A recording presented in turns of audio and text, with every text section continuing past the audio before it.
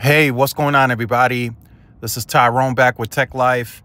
I have a great article here from Mobile World Live. I'll leave a link to it in the description so you guys can check it out.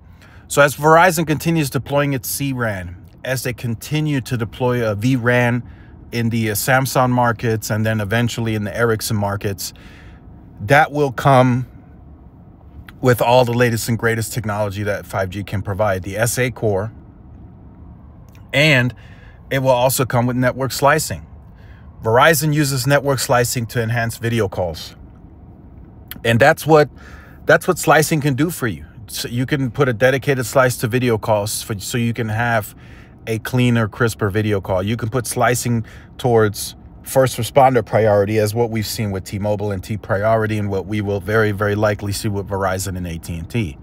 And then you can put slicing and priority towards other things, right? AT&T is going to use that to monetize, and that's what we know as AT&T Turbo. That's going to get even better, I'm told, on a slice of the SA core.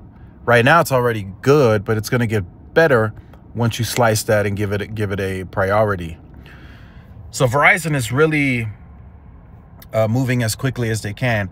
Verizon launched enhanced video calling on iPhones by using 5G advanced features to enable network slicing to power the service, which improves communication in congested area. The operator stated enhanced video calling provides a better communication experience across apps, including Zoom, FaceTime, and WhatsApp. In addition to clearer video calls, the operator stated lower latency, high quality video conferencing minimizes disruption for business communications. I'm sure team calls and all that other stuff will be able to look better on the SA core as well. So just wanted to share that with you guys. Verizon's already using network slicing as well. They're already starting to test and use 5G advanced. So T-Mobile's not the only one doing that. Verizon is gaining some serious scale.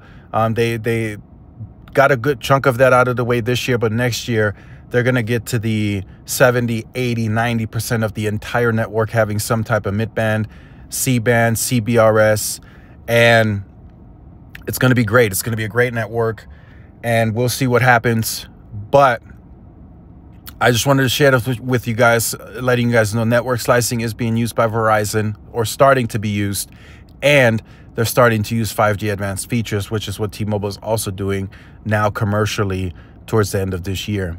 So let me know your thoughts in the comments. Like, share, subscribe if you're new. Follow my social media outlets. This is Tyrone with Tech Life. See y'all in the next one. Peace.